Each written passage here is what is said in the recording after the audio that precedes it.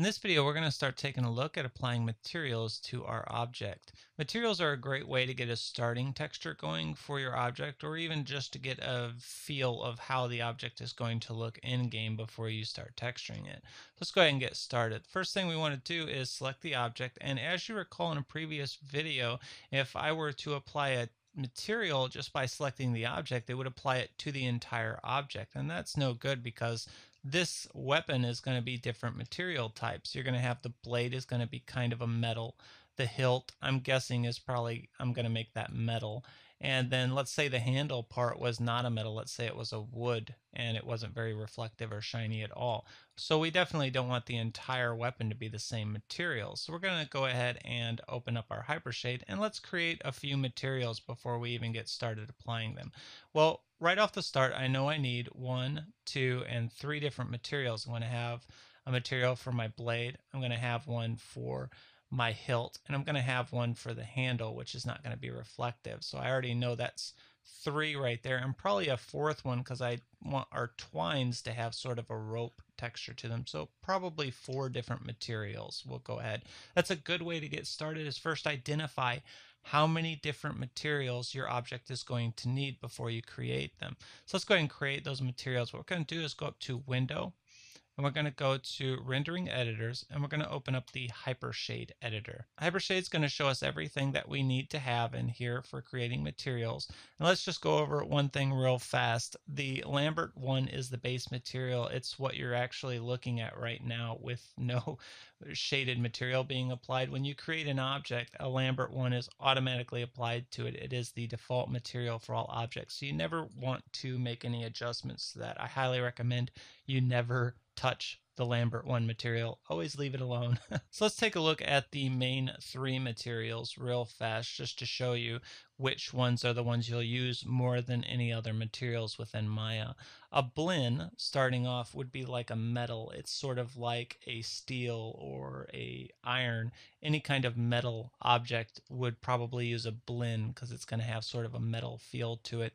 Now, a Lambert is going to be like a very bland texture, something like a rope that's not very reflective, or cloth, or any kind of non-very reflective material like a carpet would even be a Lambert if it wasn't very reflective or shiny or what have you. I don't know if this is the 80s, but a Lambert would be a very bland material. And a Phong is going to be like a plastic, like a plastic bottle or any kind of plastic material that you have laying around. That would be a Phong material is what you would use. I like to remember Blinn by its like bling. I don't know, because it's kind of a similar sounding word. And Lambert, I don't know how to use that. Lambert is like loincloth. I don't know that. You can use kind of name references to remember what they are. But again, Blinn is metal. Lambert is very plain dull, and Phong is like a plastic. And those are the real main 3 that you're going to need to remember.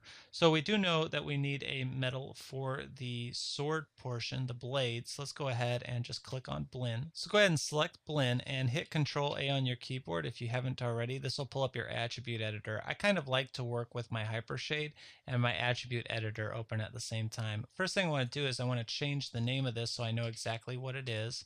This is our blade material. So I'll just enter blade and press enter. Then I'm going to go ahead and create another material, and it's also going to be a metal. It will be the hilt. So I'll just go ahead and create another Blinn, and I'm going to select Blinn 2, and I'm going to come over here and call it the hilt. So I'll just type in hilt. And I need another material yet again, and you can always, of course, minimize this if you want to kind of look at what you're doing over here at the same time. You can always minimize any window and it will go down here into the lower left hand corner. So I have the blade, I have the hilt material, so I know I need a handle, and the handle will pretty much be what's on the inside of this rope twine. It's kind of this area here that our blade is going into, this area here. So we'll just create another material, and I think I'm going to make that a Lambert. I don't want that to be very reflective. That's going to be kind of a duller texture, and that'll help bring out the other metals that identify these are metal, and this is going to be like a very bland texture. So go ahead and go back into the Hypershade, and let's go ahead and create a Lambert. Just select Lambert, and we got over here, that's our Lambert 4. We want to give it a name so we don't lose anything. So again, in the attribute editor, we'll go ahead and give this a name. We'll call this our handle. And we'll go ahead and create one more material, and we're going to use this for this twine, this rope here. So let's see here. That would be another Lambert because it's not going to be very reflective. If you were going to do sort of a metal handle, you'd want to use a metal Blinn. I'm going to go with a Lambert because I think I'm going to make this look like a rope when I'm done. So Lambert 5, and I'm going to give it a name, and I'm going to call this the rope. Or I could even be more specific and call it handle underscore rope. And that'll let me know what each of these materials are. So now that I have them created, I want to go ahead and start assigning these materials to this object. And again, all I've done is I've just created them, then I went ahead and minimized the window. So I still have it available. I can open it back up. So if I wanted to assign it, you can also assign not just to an entire object, you can assign to specific faces of the object. So let's go ahead and start doing that. So I'm going to right click and go to face, and I'm going to press spacebar to go into my split view. If you were following from the previous video, it might not go into split view. You'd need to actually click on the 4-pane view to bring this up. Then you can kind of use your spacebar to move in and out of the windows. So that'll, if you were having that issue, that's how you fix that. So let's go ahead and select all the faces of the blade. I know if I just marquee select, that's all the faces of the blade. I'm just going to right click. I'm going to go to assign existing material because I've already created all the materials. How convenient is that? That they are already listed here. And I'm going to go ahead and select blade. Now you can see that that material was just assigned to the blade. And you can see it when I did it. I'll hit Control Z so you can see it. If I hit Control Y to redo it, you can see that that material is not being applied to anything but this portion that I have selected. So you can assign materials not just to an entire object, but to specific faces of an object. So just keep that in mind. It's a very handy tool to know, or very handy thing to know. So I also want to go ahead and I'm going to go ahead and work with this area here. So I already have faces selected. I'm just going to go ahead and hold down Shift and marquee select this top, and you'll notice it deselected that area there. So now I can zoom out, and I can hold down Shift again and just deselect these ones on top. So now I know that I've just gotten this area here, but I also got, if I press spacebar, the area on top of this handle. It's kind of a neat little trick there. You can kind of just be clever when you're making selections to save yourself time. So go ahead and press spacebar, come back into the front view, and I'll go ahead and hold down Shift, and I'm just going to select all the ones on the bottom. And you'll notice it didn't select any of the rope twines because, again, the rope twines are a different object. They're actually a group of several different objects, which we'll deal with here in a bit. So now I have all this handled, and I want to assign its material to it. So I'll go ahead and just right click. I'll come down to assign existing material, and I'm going to go ahead and select the handle. Now, let's say that your list of materials gets very long. I'll go ahead and hit Control Z. Let's say your list of materials gets really long and you're having a hard time locating them or assigning them in that fashion, using existing materials. Let's say you have like 50 new materials in this scene.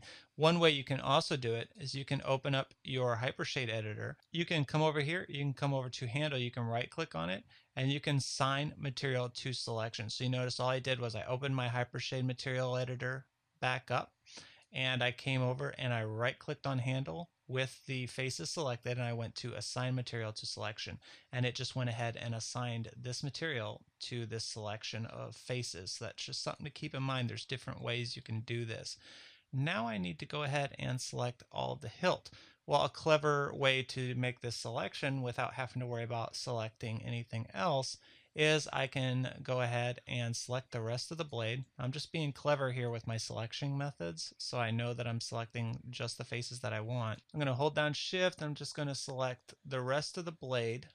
So now I know everything is selected except for the portion that I want to assign my material to. So again, selection is kind of like a toggle on, toggle off. So these are toggled on, these are toggled off, but I want it the other way around. So I'll hold down Shift, marquee over everything, and release. And you'll notice now it's swapped the selection from what was selected to what was not. So now that I have the hilt selected, I'll go ahead and I'll assign the hilt material. So I'll just right click, go down to assign existing material, and I'll go ahead and select the hilt. And you can see that it's been assigned. So I'll go to object mode so you can kind of see what we've done here. You can notice that the portion here is not very shiny at all as I kind of move around it. And you can see it if you're following along. You can see that there is a different definite difference in the specularity of the handle versus the hilt. And the hilt and the blade are going to be pretty much the same until we start making adjustments. So now we've assigned all of the materials, except now we need to assign the material to every one of our little objects here in our group. So what can we do here? Again, we can assign it by selecting individual faces, or we can assign it by selecting a group of items. So let's open up our outliner, and I'm going to go ahead and just right click over here and find the perspective outliner and just click on that, and again it'll assign it over here so you can easily access it in the future.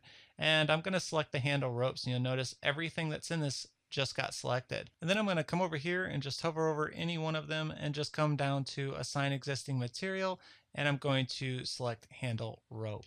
And you'll notice no matter which one of these puppies I have selected, so I'm selecting different ones, you can see handle rope is assigned to every one of them. So you can assign a material to a group of items. Again, this was all of our different rope handles that we grouped together in a previous video. So now we have all of our materials assigned to this. In the next video, we're going to start taking a look at how we can make adjustments to materials. If you have any questions or comments, please post below the video on brainpoof.com and click subscribe to follow us on YouTube.